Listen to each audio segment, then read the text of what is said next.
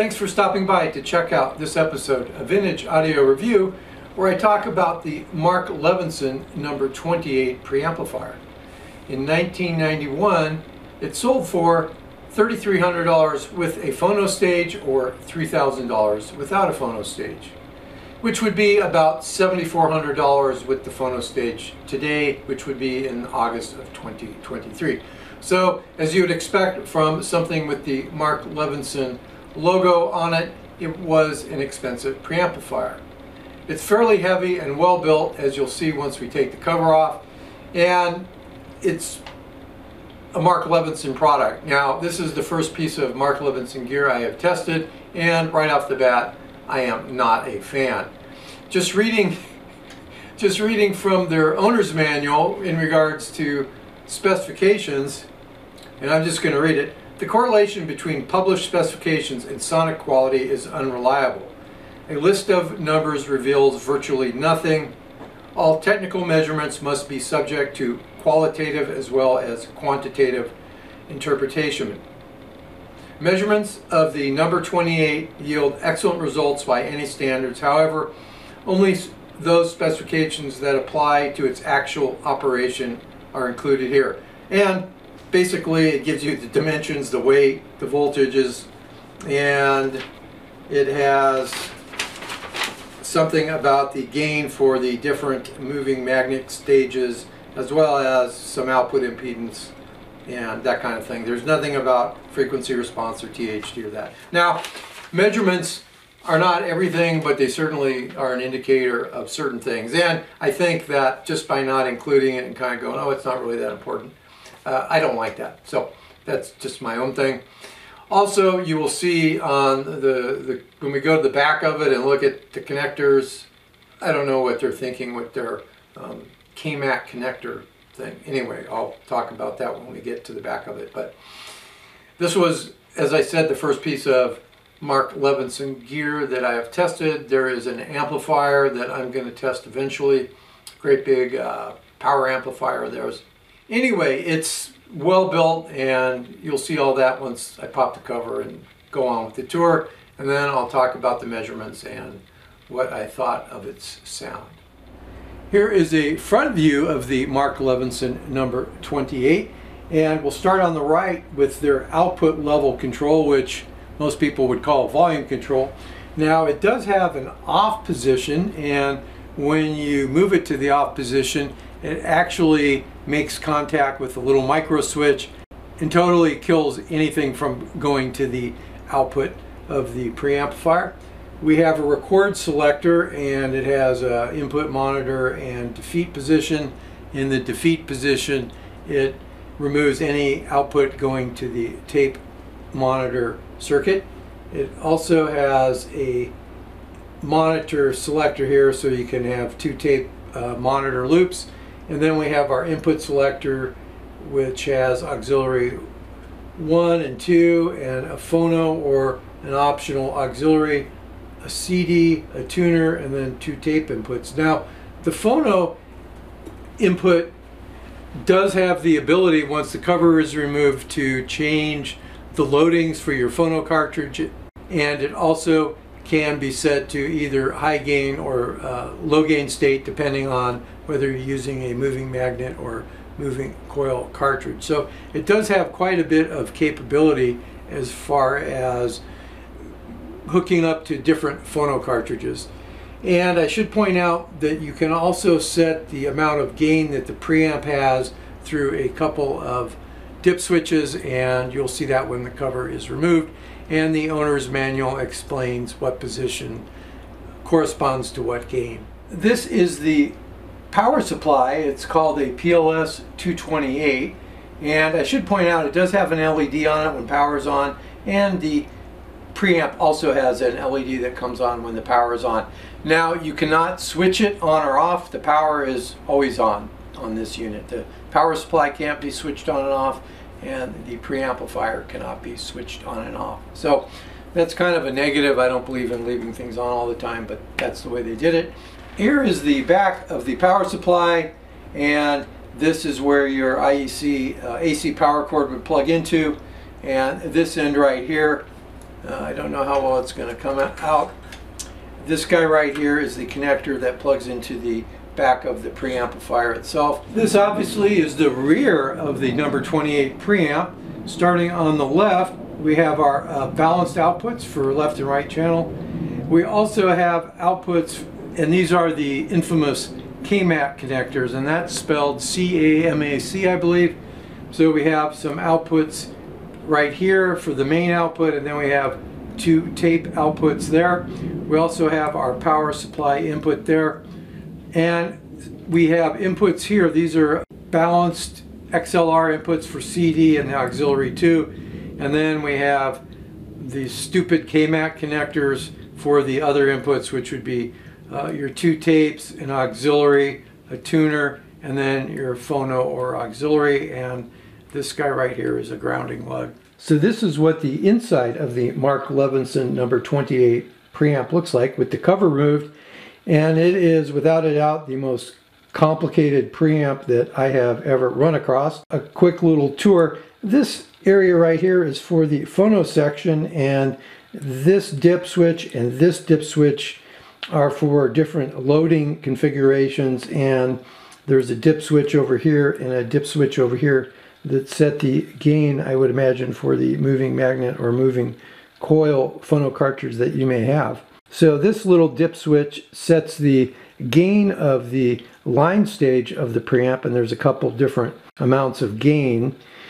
Here is our volume control pot, or they call it a output level pot right here, and it doesn't look like a normal pot with the ribbon cable. I'm not really sure exactly what kind of pot it is. There's no schematics that I could get on this thing, but it is very well constructed with a lot of interesting audiophile parts in it, and we even have a microprocessor right here. It looks like there's an FPGA, and we have some other programmed chips there just to make it even more complicated. This would not be something I would ever attempt to try to work on. There's just so much stuff going on, and heaven forbid if it breaks. Here is a little different view of the number 28 preamp. The input and output connections are all here, and this board and this board plug into each other, and you can kind of see down here too where the front control selectors are, how the boards kind of plug into each other there. So this is kind of just a general tour of it. Like I said, it would be a real pain in the butt to work on, in my opinion.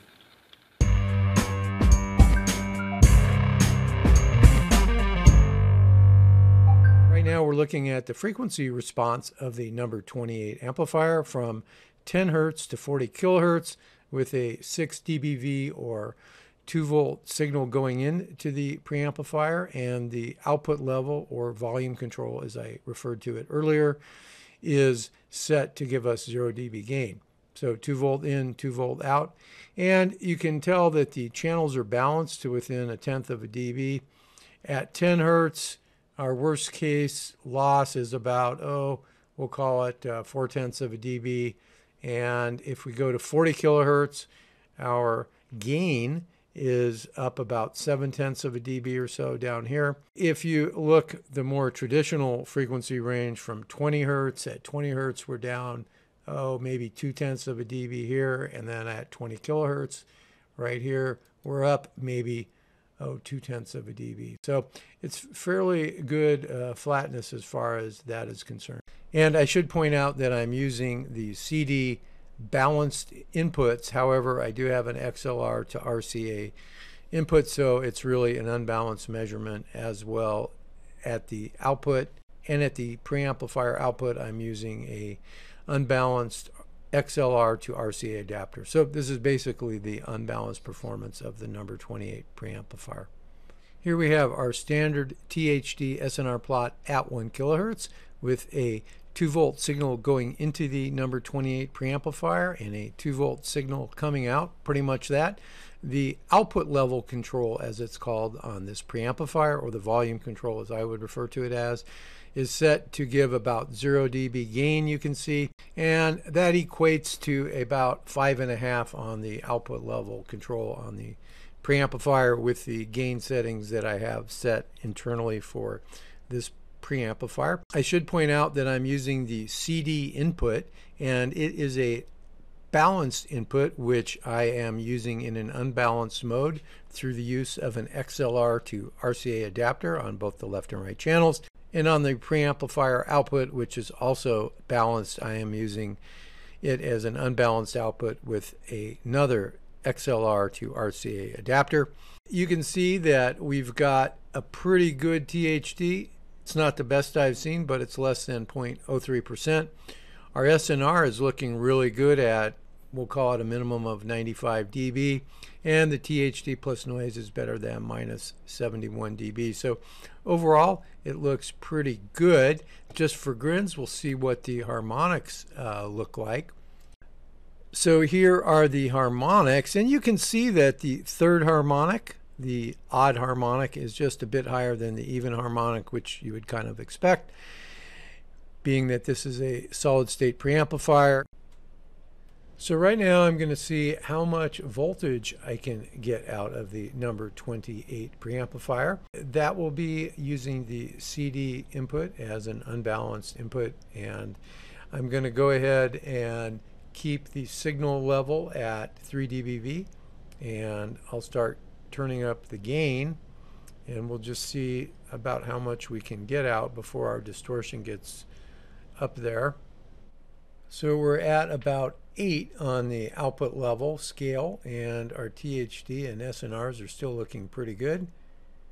And if I go all the way to the max, which is 10, so here is the output level set to 10, and it's still looking really good. We've got 100 dB SNR on the right channel and 96 on the left, and the THDs are less than 0.05%, we'll call it, and we're showing about 5.5 volts out. If I increase my input signal level a bit, we'll see what happens.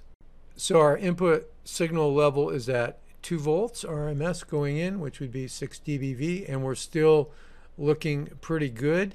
We're showing about almost 12 dB of gain, and we're at about 7.7 volts or so out. We can still raise our input level a little bit more, and right about there we're starting to get distortion. So we're going to say that at 6 dBV in with the output level set to a maximum of 10, that's going to be about as much as we can expect out of this, which is still pretty good. We're getting over 7.5 volts output at 1 kilohertz. And here is the number 28's response to the multi-tone test, and it looks pretty good. It's showing about 14 to 15 bits of distortion-free range. Here we have a plot of the crosstalk of the number 28 preamplifier, and in this case I'm using the balanced CD input. Of course, it's converted to an unbalanced input, and you are looking at the leakage between the left to right channel or the right to left channel. In this case, in the right to left channel, you would have a signal applied to the right channel, and you're looking at the leakage from the right channel onto the left channel. And you can see at the worst case at 20 kilohertz we are at 60 dB for the right to left case, and we're at about 58 dB for the case where the signal is applied to the right channel and you're looking at the leakage to the left channel, and at 20 kilohertz for a signal applied to the left channel and looking at what's coming out on the right channel from the left channel, you're seeing about 68 dB. So overall, this is very good crosstalk performance. Here we have a plot showing the THD versus frequency for several different input signal levels. The output level or volume control is set still to give 0 dB gain, and I'm using the CD input as an unbalanced input, and the output is also unbalanced. You can see at this end of the band here, probably at around 20 hertz, the THD goes up quite a bit, but once we get a little bit beyond 20 hertz, maybe 23 hertz or so, the THD looks pretty good, except for the left channel right here. It seems not to like a minus 3 dBV input. If we ignore that, then the rest of the THD is less than 1%, which is not great for a preamp. You would want the THD to be less than 0.01% or 0.02%, something like that. And it doesn't look too bad once we get down into this level. We have a little bump here. This would be the left channel at +3 dBV, and that's going up above 0.1%. But once we get into some of these other input levels here over frequency, we are less than 0.1%. Now, all these traces here that are above 0.1% are for the left channel, and the left channel I noticed had some intermittent gain noise situations going on, and I'll try to capture that, but I never did hear anything when I listened to it as far as left channel noise. As you saw from the test data, the number 28 preamplifier is no slouch when it comes to measurements. I kind of get what Mark Levinson is saying about not having measurements, specification measurements that is, but every other manufacturer whose equipment I've looked up lists specifications other than, real basic stuff like weight and dimensions and AC power requirements. So I think that's kind of a snooty thing to do, in my opinion. Oh, we're Mark Levinson, it's going to sound good. That's fine, but I'd still like to see some data, just because I'm a data nerd, I guess. As I stated earlier, I had to use the XLR to RCA adapter on the CD input in order to do measurements which were unbalanced. I did not have the ability to do a balanced measurement on this amplifier, so both the inputs and outputs were actually unbalanced measurements. Had I the KMAC adapter to RCA adapter, which, why do you want to have a KMAC adapter that's expensive and hard to get, and yet ultimately you're probably going to go to RCA anyway? What's up with that? I don't know. It's a way to get more money out of you. I saw a set of KMAC adapters for this, a U set on eBay for like $1,400. So it's just one of those dumb things, in my opinion. It doesn't really buy you anything other than, oh, I got to use special adapters to hook up this Mark Levinson preamplifier. Anyway, I wasn't able to test the phono stage as such. It would have been interesting to measure the phono stage, but that wasn't possible because I do not have the KMAC adapters.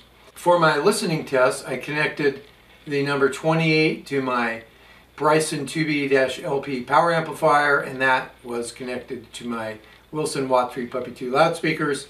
I listened to a variety of music, and it sounded good. It's quiet. It did a good job. I don't really have any complaints about the sound.